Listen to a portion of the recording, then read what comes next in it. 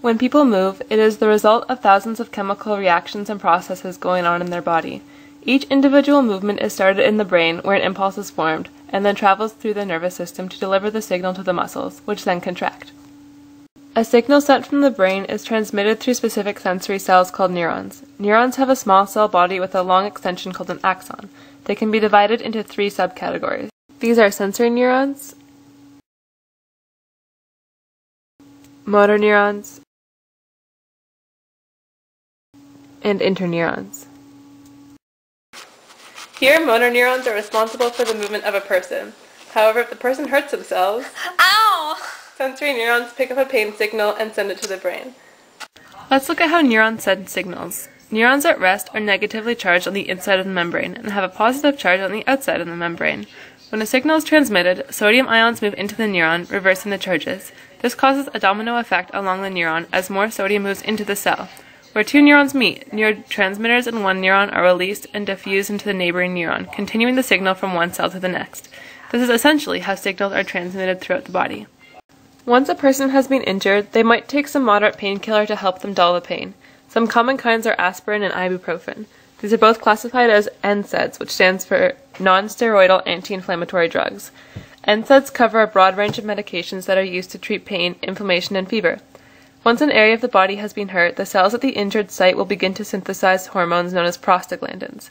Prostaglandins are a specific type of hormone that sensory neurons transmit to the brain, telling it that an area of the body is injured. Unlike other hormones, prostaglandins aren't made by a specific organ.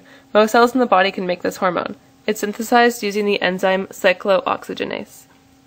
These non-prescription painkillers work by irreversibly inhibiting cyclooxygenase, basically stopping the production of prostaglandins. If no prostaglandins are formed, the injured part of the body can't send a pain signal to the brain, which means you feel less pain.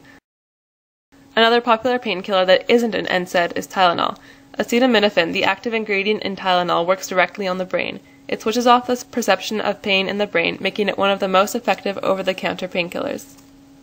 You might think that NSAIDs are just about perfect. They can relieve pain without any noticeable side effects. However, research has proven that these drugs such as Advil, aspirin, Motrin, and Aleve can actually be harmful if used excessively. They can all have adverse effects on organs, mainly your liver, kidneys, and stomach. Let's look closer at how it affects your stomach.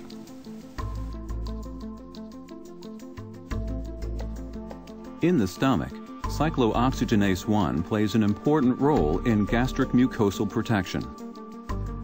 NSAID inhibition of COX-1 can diminish this COX-1-mediated protective mechanism. This can lead to GI side effects, such as irritation and bleeding. In fact, the second most common cause of peptic ulcers is regular use of NSAIDs. Tylenol can also be bad for your body. When your body metabolizes or breaks down acetaminophen, some of the products are toxic to your liver. If the concentration of these toxins is too high, your liver could fail.